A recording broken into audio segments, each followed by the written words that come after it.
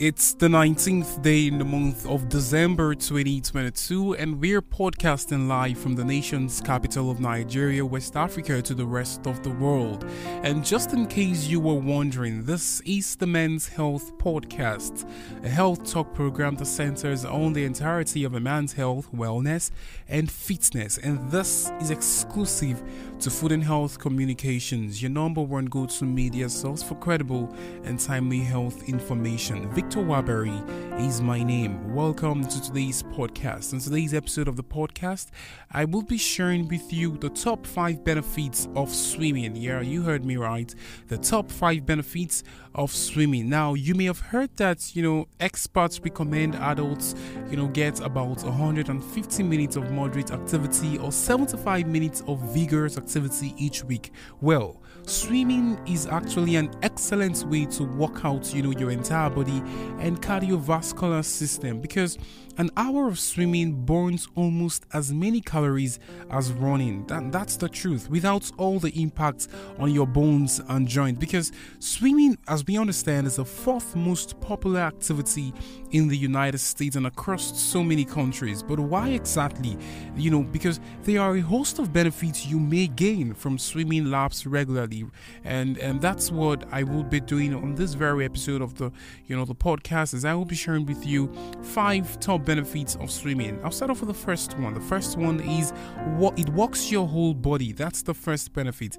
It works your whole body. One of the biggest benefits of swimming is that it truly works your entire body from head to toe. So swimming is that activity that once you get engaged in, there is no part of your body that is left out, and that's one of the benefits. It actually works your entire body. The second benefit is that it works your insides too. So it doesn't just work the outer part of your body, it actually works your inside too, because while your muscles are getting a good workout, your cardiovascular system is too, right? Because swimming makes your heart and lungs strong, and swimming is so good for you that researchers share it may even reduce your risk of death. So you see, it doesn't just work your external body, it actually works on your inside as well. Pumping, it ensures your heart is fresh and alive, kicking it lowers your blood pressure, and it controls your blood sugar as well.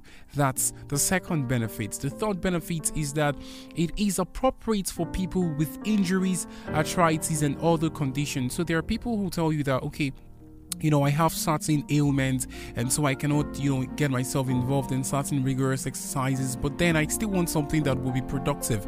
Swimming is that exercise for you, because it is appropriate for you, even though you have injuries, whether you have arthritis and other conditions. Swimming is actually appropriate. So that's, the third benefit. Regardless of your condition, swimming is a go-to source. The fourth benefit today, guys, is that it's a good option for people with asthma.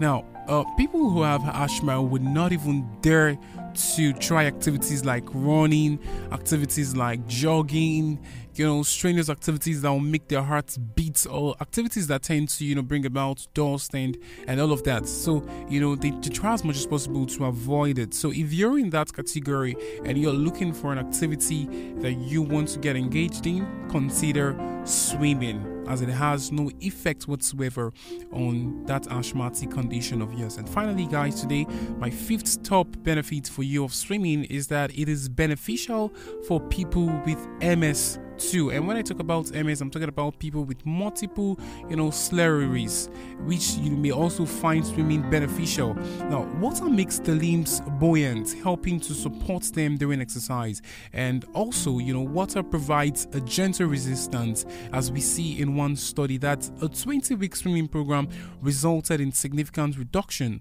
of people with MS. These people also showed improvements with symptoms like fatigue, depression, and disability. I feel tempted to give you one final tip right on this episode, and I'll just go ahead and do it. The final tip for you guys today is that it improves your sleep.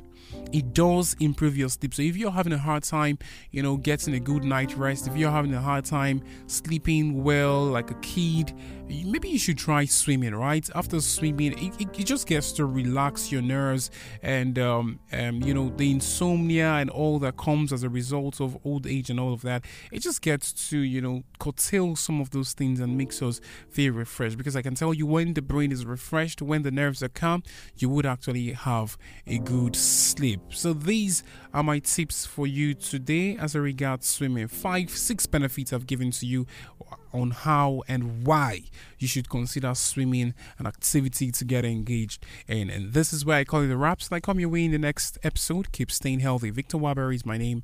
Bye for now.